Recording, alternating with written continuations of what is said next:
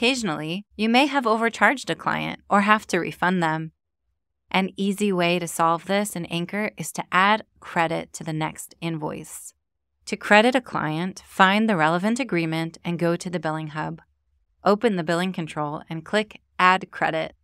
Under the service name, you can write credit or whatever you prefer and specify in the note what the credit is for.